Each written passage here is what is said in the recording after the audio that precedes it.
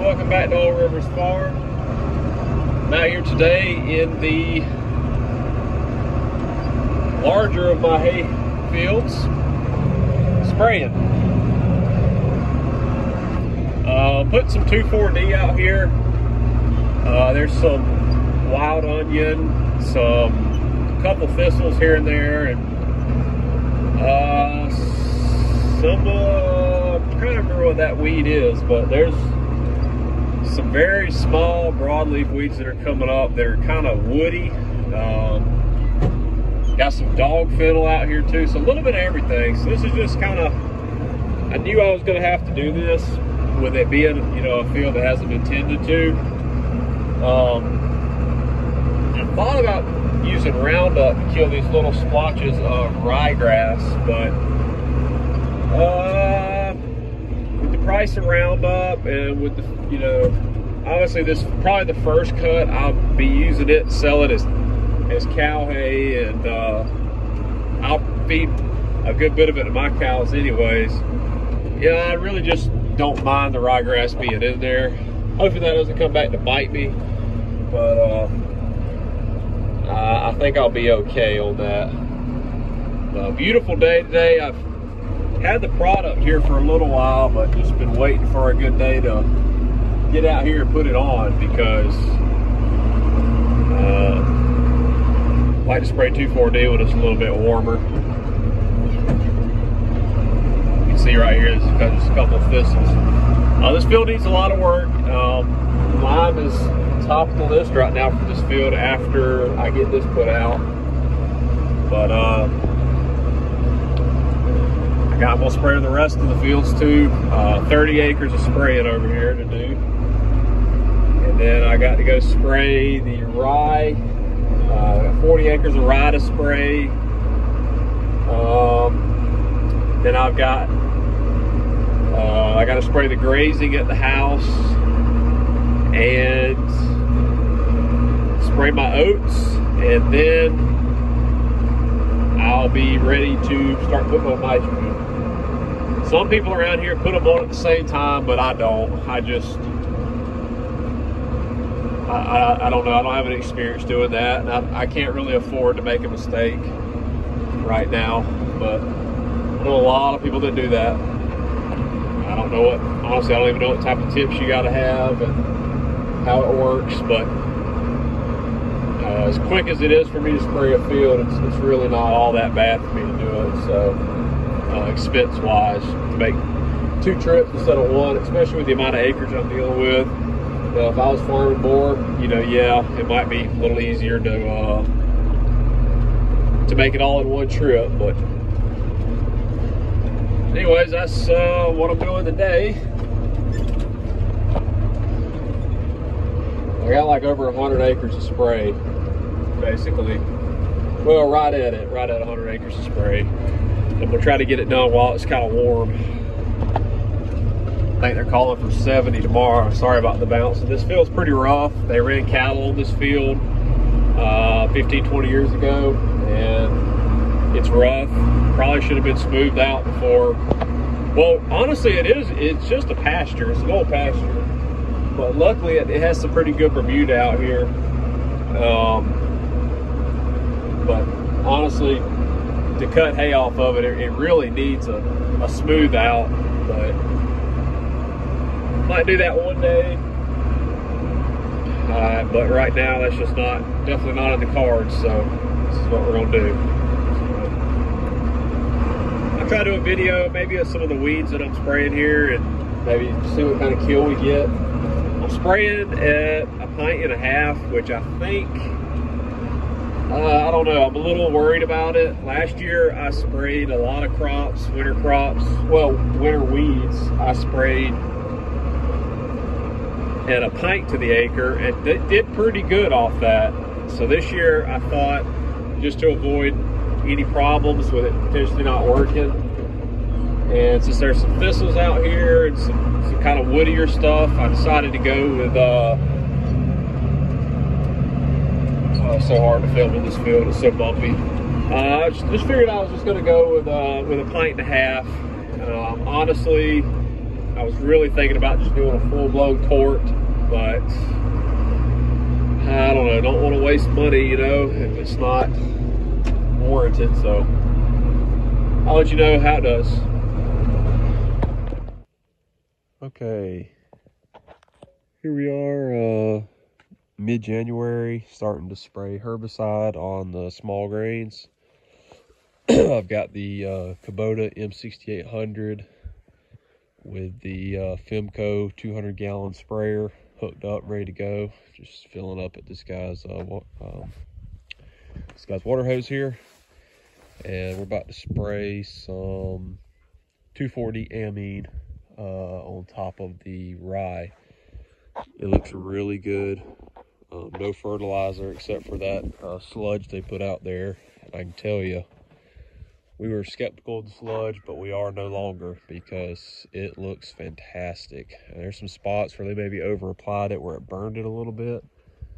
I'm excited to see what this does. We're probably gonna put a little supplemental nitrogen into it, but just to kind of even it out, because it is a little variable.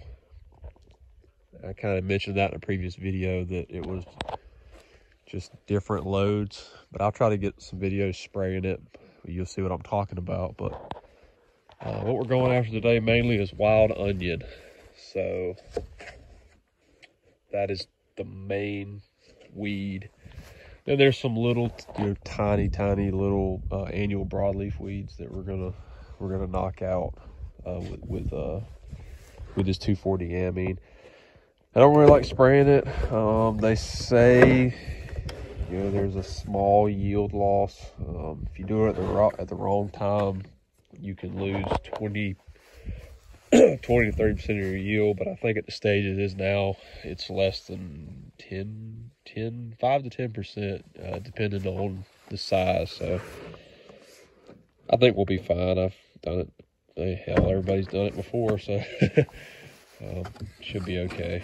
And gonna run with a quart to the acre, which is a pretty good rate. I think it's actually the max rate you can spray on rye, if I'm not mistaken. Last year sprayed some rye with a pint, and I was really disappointed with that. But I got the co-op to spray that, and they used that liquid nitrogen as a carrier. So I'm kind of wondering if there was a mistake on their end, because the size that the weeds were that we were spraying last year were so tiny that a pint of 2,4-D should have done it. It didn't. So I think that kind of goes back to the co-op. But anyways, we're going to roll with the quart. This stuff was not as high as I thought it was going to be with the price of chemicals and all that. I figured this would be, super high, but actually I basically paid the same thing for this that I paid last year. What was it? Like basically $22 a gallon.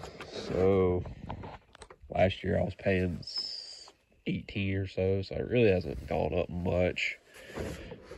10 or so bucks.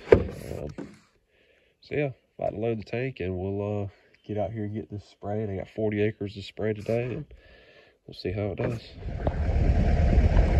All right, here it is. Doing some spraying. This is zero fertilizer except for sludge. And I can tell you that stuff did a really good job. Now we're gonna probably put some more nitrogen on this. Here's what we're going after right here, these wild onions. But there's not that many. But there's like some winter annual weeds in here that are getting going. And we take those out easy, but some of this, I seen some there in the bottom. It was 6-7 inches tall. I mean, look at this. Really nice. I'm really pleased with this. So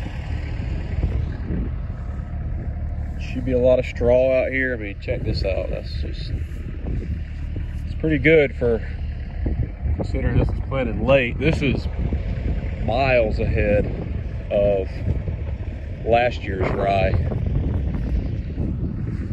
There's some of those old onions. There's a big one there. Yeah, this stuff is miles ahead of last year's rye. We were just now putting fertilizer, me and the guy that did the field in halves. We were just now putting fertilizer on it. So